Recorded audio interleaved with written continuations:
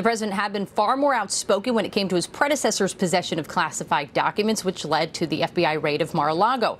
Former President Trump posed this on social media, asking, when is the FBI going to raid the many homes of Joe Biden, perhaps even the White House? These documents were definitely not declassified.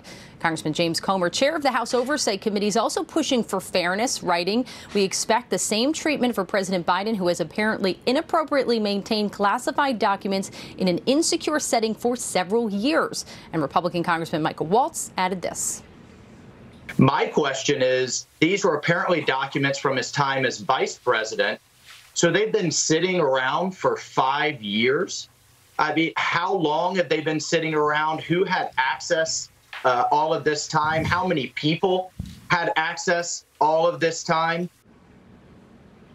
And as you mentioned, Attorney General Merrick Garland has called on a U.S. attorney based in Chicago to now review these records. We'll send it back to you guys. All right, Alex, thank you so much. So a few things to add here. Apparently, this was not in Pennsylvania. It was in Washington, D.C. A University of Pennsylvania was using the former vice president's name at the time. They paid him for.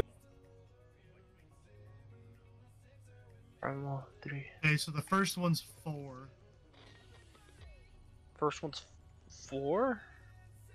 4. Okay. 4.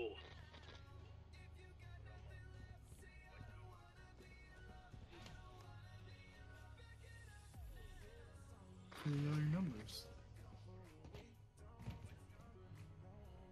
Well, I'm not wrong, right, Forster? That's totally a facility from Modern Warfare 4?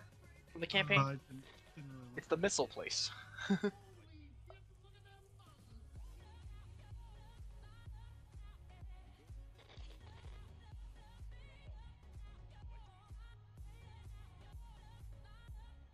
on, God. Oh God, I can't remember what that means.